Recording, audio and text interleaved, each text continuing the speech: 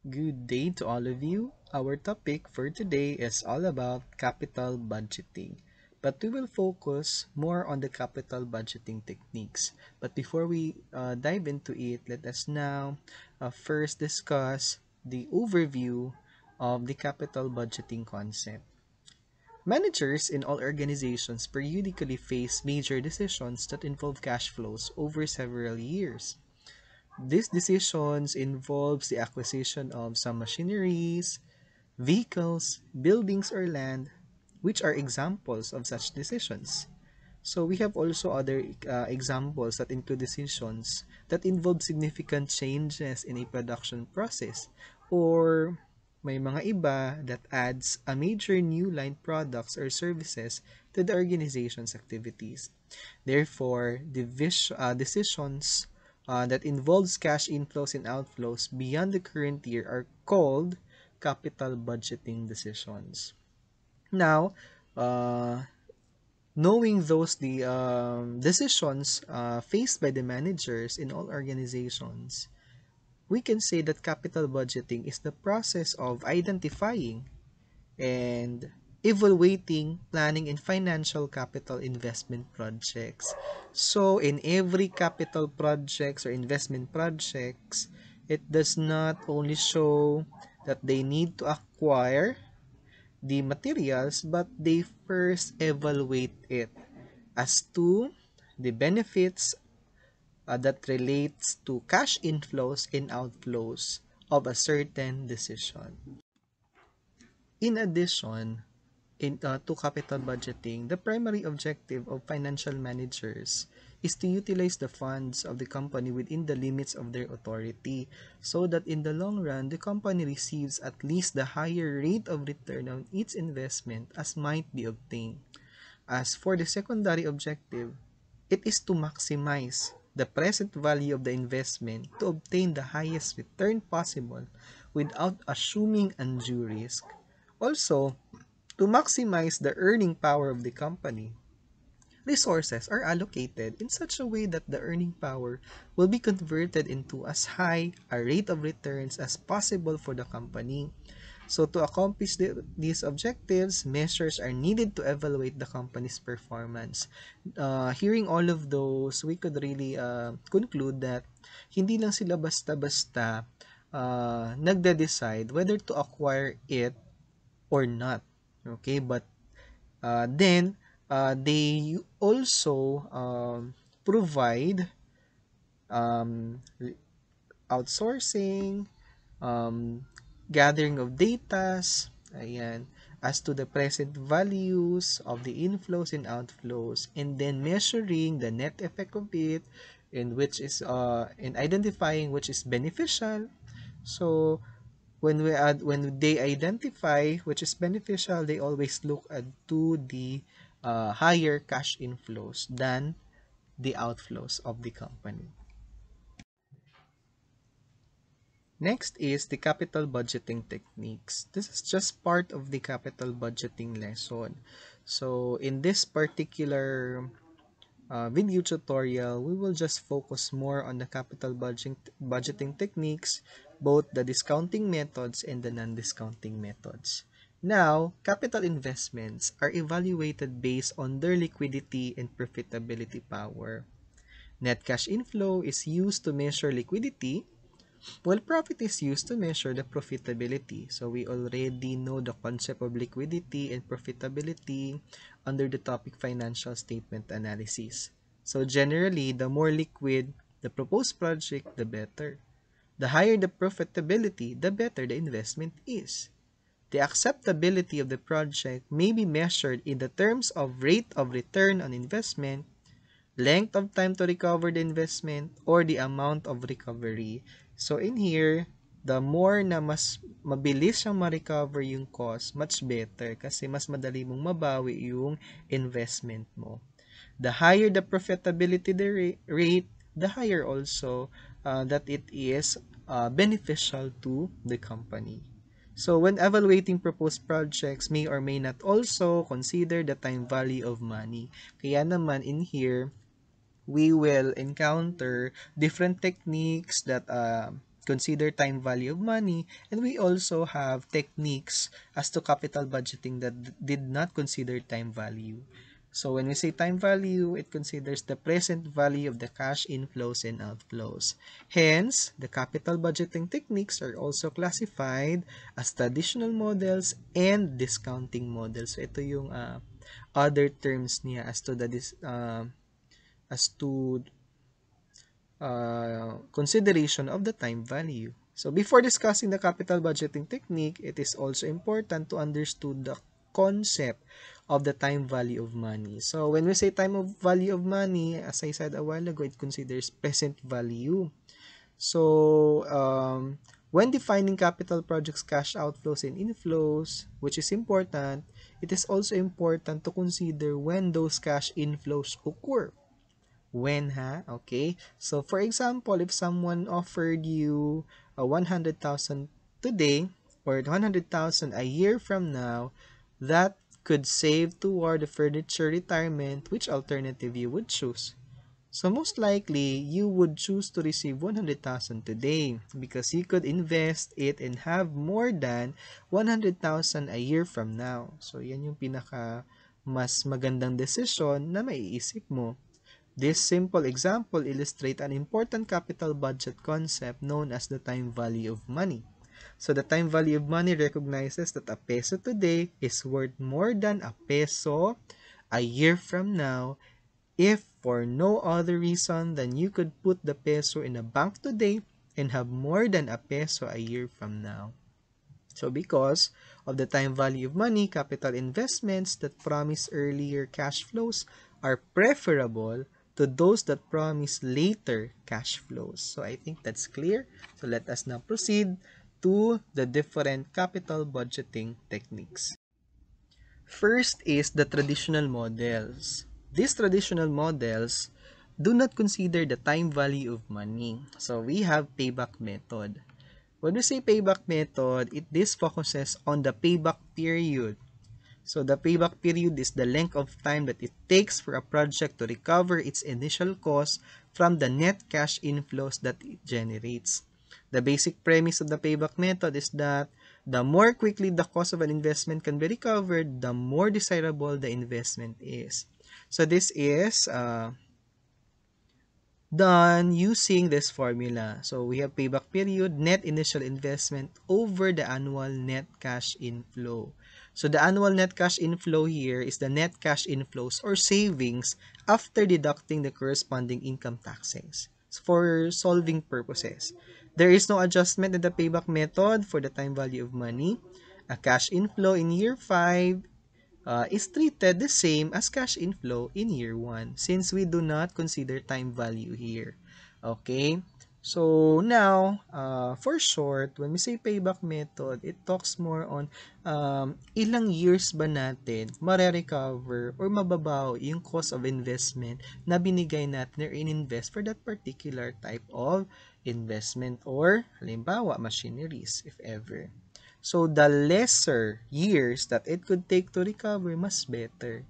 Kasi nga, it means that mas maraming cash inflows ang na-generate out from using that equipment or machineries. Aside from payback method, we have also payback reciprocal. So it represents the rate of cash returns provided by an investment in a given year. So to solve for the payback reciprocal, we have 1 divided by the payback period. The payback period was already discussed on later slides. So we already know how to get that. Now, let us try to solve this illustration. NGL company needs a new milling machine.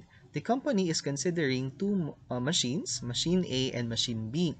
Machine A cost 150,000 and has a useful life of 10 years and will reduce operating costs by 50,000 per year. So, what about the machine B? It costs only 120,000, which is lesser than the machine A. So, it will also reduce operating costs by 50,000 pesos per year. But as a useful life, it only have 5 years. Which machine should be purchased according to the payback method? So, when we say payback method, net initial investment over the annual net cash inflow. Now, for machine A, the investment or the cost of machine A is 150 over the annual net cash inflow which was given to reduce operating costs by 50,000. So therefore, machine A could be recovered in a span of 3 years. What about for machine B? Machine B cost only 120,000 and the annual cash inflow is also 50,000. Therefore, the years that should be needed to recover the cost of the machine B is 2.4 years. So, in here, we could really identify na yung machine B yung mas faster na ma-recover yung initial cost of investment. So, if we will be the management or if you are the managerial accountant, you could suggest that we will choose the better or the fastest way or year or span of time to recover the item. Before we proceed to this slide, let me just reiterate to you that the payback method is not a true measure of profitability of an investment. Although it could be used as basis, but it is not the true measure. Rather, it simply tells a manager how many years are required to recover the original investment. Pero yun naman talaga ang purpose ng payback method. Unfortunately, a shorter payback period does not always mean that one investment is more desirable. Kasi nga, di ba, the shorter the better daw. But it is not, okay, always desirable. Refer to the illustration that was shown a while ago. When machine B has a shorter payback period because its useful life is only 5 years rather than 10 years for machine A, diba? So machine B would have to be purchased twice, once immediately and then again after the 5th year to provide the same service as just one machine A. So under these circumstances, machine A would probably be better investment than machine B, even though the machine B has a shorter payback period, but unfortunately, the payback method ignores all the cash flows that could occur after the payback period. So, as we can see kanina sa um, illustration natin, 2.4 years yung machine B na mare-recover. But we have also to consider the life of their equipment. So, kung pipiliin natin si machine B kasi doon kanina, which is useful only for 5 years, it needs to double purchase of machine B, 'di ba? Para lang makaabot ng 10 years. While if we are going to use machine A, although mare-recover siya ng 3 years, but okay, the useful life is 10 years. That is why ang mas preferable doon, okay, is machine A. But if we are going to follow the formula and the decision rule of payback method, the shorter the better. So si machine B talaga ang mapipili natin. Kaya it only explains that payback method is not a true measure of profitability. Okay, so let us now proceed to the payback period. So, number of years up to the year which the investment is paid off plus unrecovered investment at the beginning of the year in which the investment is paid off divided by cash inflow in the period in which the investment is paid off. So, that's the payback period. Now, let's consider this illustration. For ABC company, we have years 1, 2, 3, and 4. The investment, which is the cost of the item or the material or the equipment, 124,000 pesos. We have the cash inflow, which is the benefits that could be derived out from investing 124,000. We have 40, 80, 40, and 20 on the respective years. So, for you to get the payback period, ayan. So, the initial investment on that particular year of acquisition is 124. So, the unrecovered investment, hindi pa naman tayo nagka-inflow dyan. So, 124 pa din. On year 1, nagka-inflow na tayo ng 40. Therefore, mababawasan yung unrecovered investment natin into 84,000. Another, during year 2, nagkaroon na naman tayo ng inflow by 80,000, which means that our unrecovered investment is only 4,000 on the second year. Noong third year, 40,000 yung inflow, therefore, naging zero na yung unrecovered investment natin. Therefore, according to the table, it will took us to point something years for us to recover the investment, which is 124,000.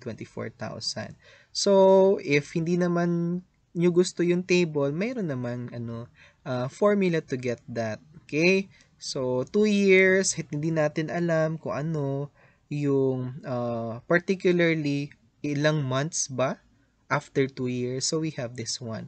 4 million, 4,000 na lang yung naiwang unrecovered. Ilan ba yung cash inflow natin on the third year? 40,000. So, we have 4,000 over 40. The answer here is 2.1 years. Okay? So, 2 years time plus 0.1 is equals to 2.1 years. Therefore, when you are going to invest 124,000, it could be recovered in a span of 2.1 years only. Type of technique is accounting rate of return or ARR. This method is also often referred to as a simple rate of return or the unadjusted rate of return. Like the payback period or method, the accounting rate of return method is simple way of screening investment proposal. So screening. Some managers use this method because they believe it parallels financial statements. So naka-align siya doon, which are also based on accrual accounting. However, the accounting rate of return method also does not consider the time value of money. So, wala tayong present value here. To obtain the simple rate of return, the annual incremental, which is the increase of net operating income generated by a project is divided by the initial investment in the project, which is shown below.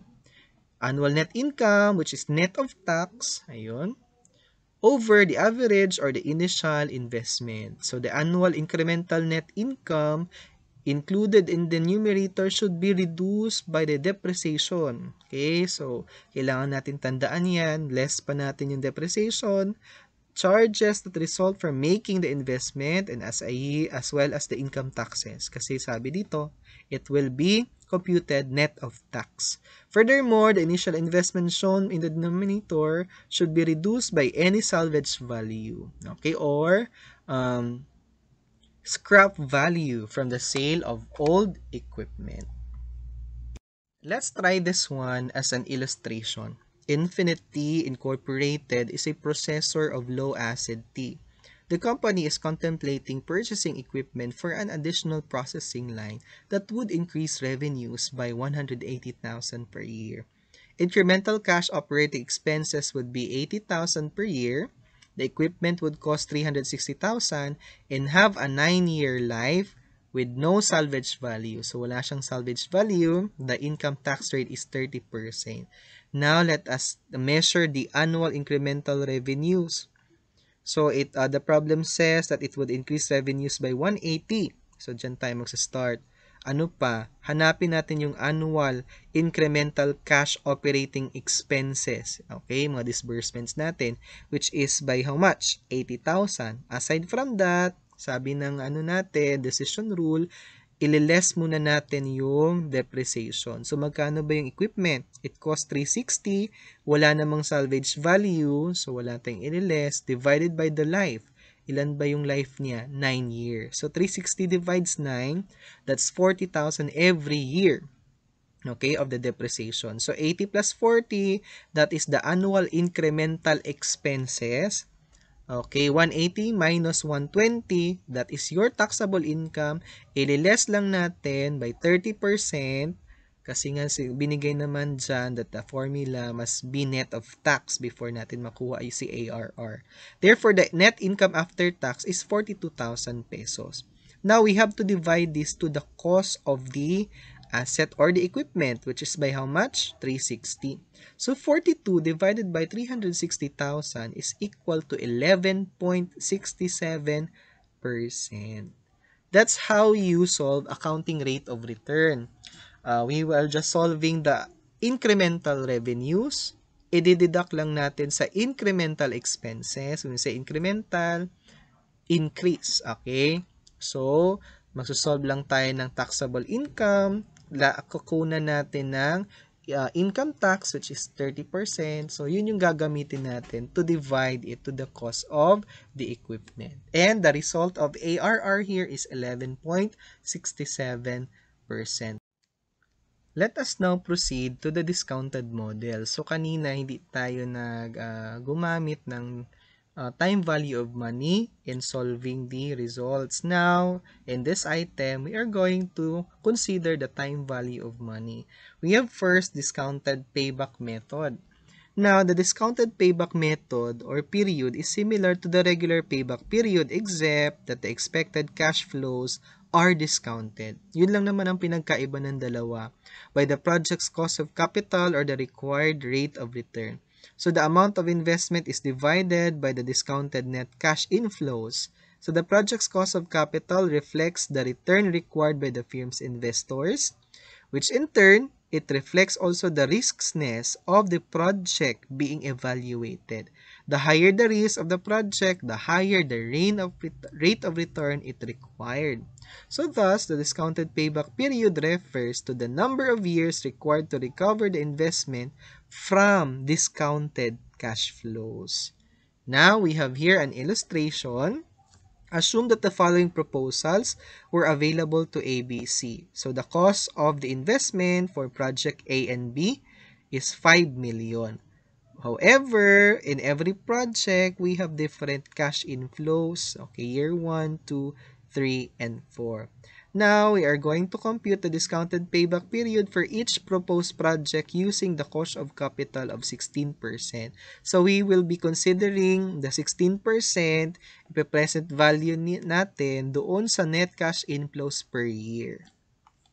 To solve for this one, we have the following solution. So, good thing, binigay naman yung present value factor, which is 16%.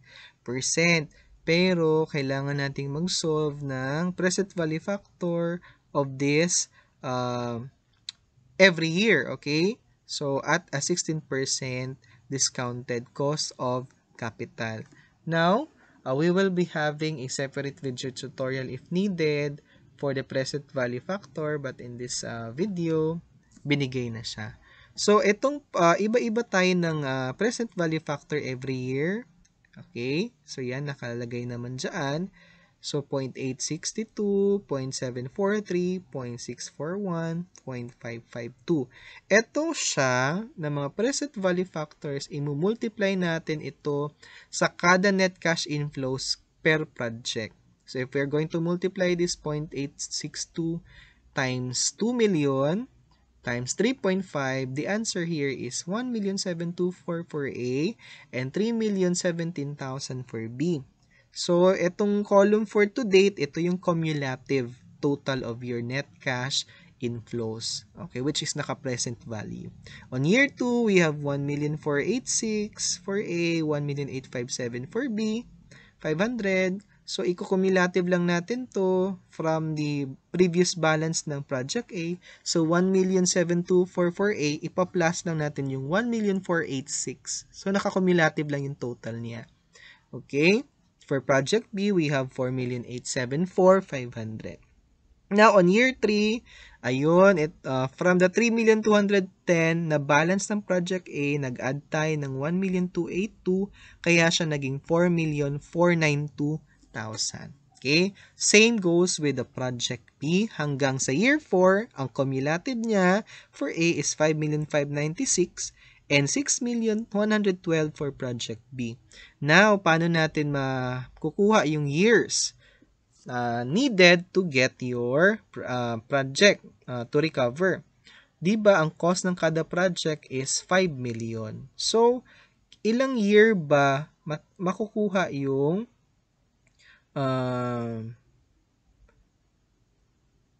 the cost or marirecover yung cost ng project A. So, sa 5 million, meron tayong pinaka-close year 3, 4,492. Okay, so sa 4,492, kulang pa yan. So, kailangan pa natin, so pwede pa siyang kumuha doon ng cash inflow sa year 4. Kaya, magle-less din tayo ng 1,104. Okay, yan yung pinaka-base natin. Kaya, nakuha yung 3.46 years. Okay?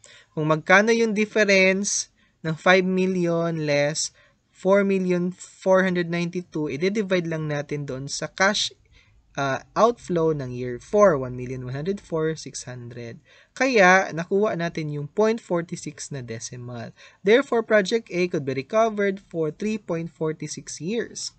Now, on Project B, 5 million, makukuha natin agad sa year 2. Year 2 pa lang, Project B. 2 years. Pero may sobra pa, di ba? Kulang pa. Hindi pa siya kompleto 5 million. So, therefore, kukuha tayo ng cash inflow sa year 3. Magkano ba yung year 3?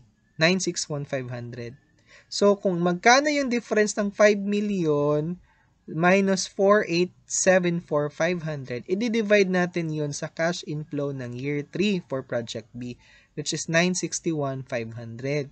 So, therefore, 2 years and 2.13 years natin makukuha yung Project B. So, in this requirement or this illustration, much better na we are going to consider Project B kasi mas madali siya or mas mabilis ma-recover yung cost of investment for a span only of 2.13 years.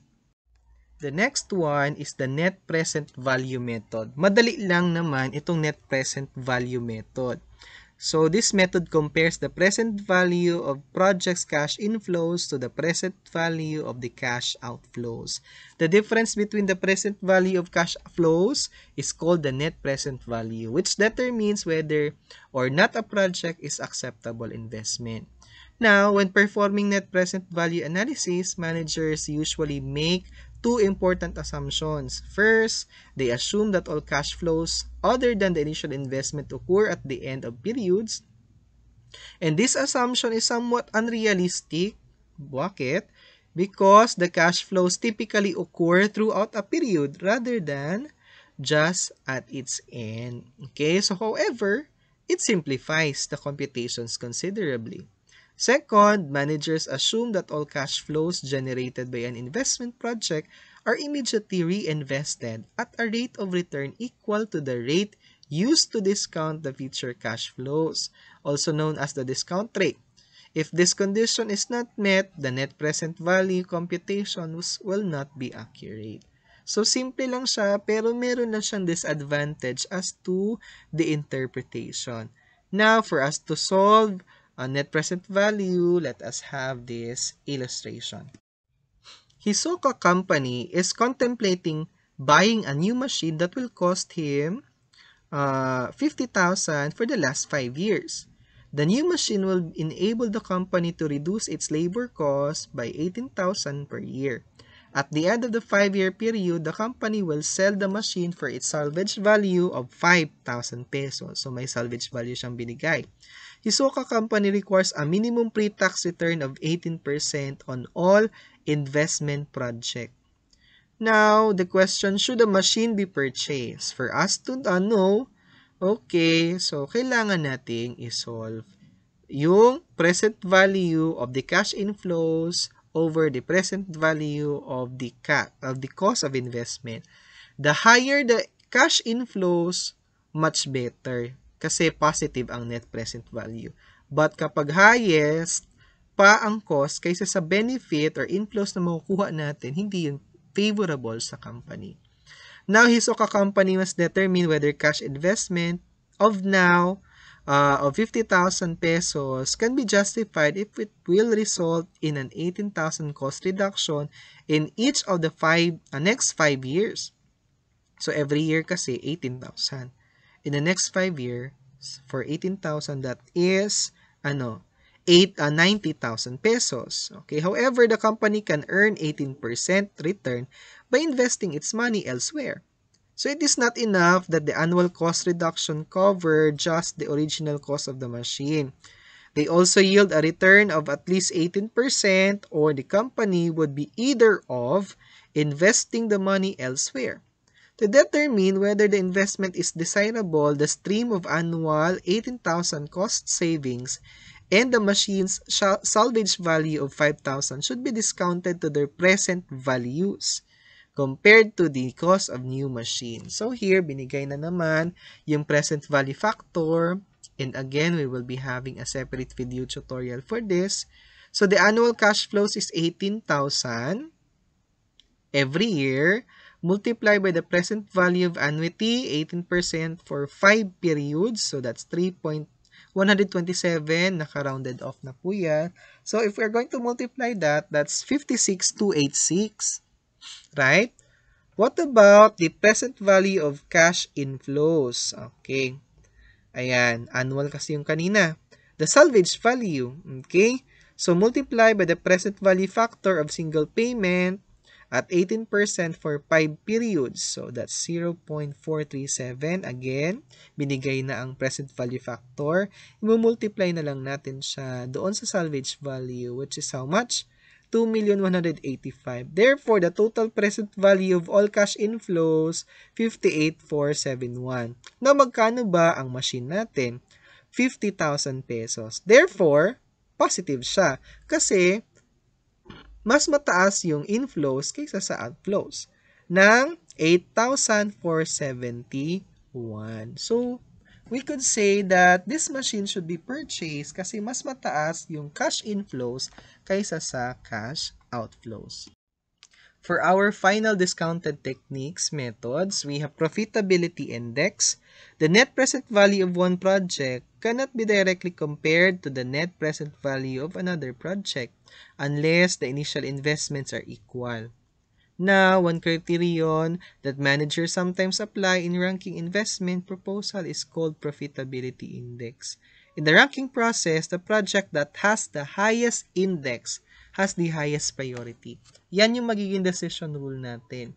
Okay, so this will be solved by present value of cash inflows over the initial investment. So in theory, all projects with positive net present values should be accepted. However, companies are infrequently able to adopt all positive net present value proposals because proposals are often mutually exclusive. Now to solve, we have the following. Cyril Department Store has the following investment opportunities. Proposal 1, it's often a gift shop, a Smallville's convention center. Cyrus management believes that the benefits of this proposal would last only 6 years. Cyril's management expects that after 6 years, the firm's competitors will move into the convention center and eliminate Cyril's current advantageous position. However, on the proposal 2, open a small gift shop at Smallville Airport, and the airport gift concession would belong to Cyril Department Store for 10 years under a contract of the city. Now, the predicted cash flows of this investment proposal are as follows. Proposal 1, may cash outflow tayo, year 0, years 1 to 6, 7 to 10. Okay, we have cash inflows after tax. Ayan, may mga present value of inflows tayo, the net present value, and the IRR. Now, for us to compute the profitability index, these are completed as follows. Yung proposal 1, 60,970. Saan yan nakuha? Doon sa proposal 1 na present value of inflows at 10%. Divided by 54,450.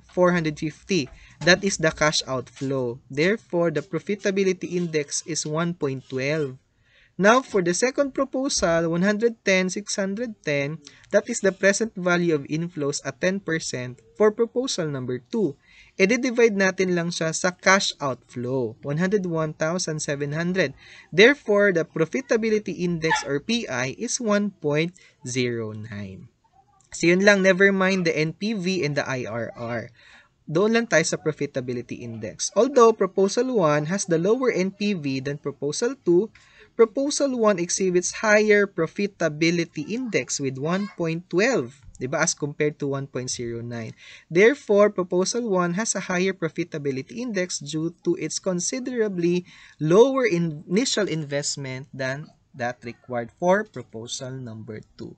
And that's all the capital budgeting techniques for capital budgeting.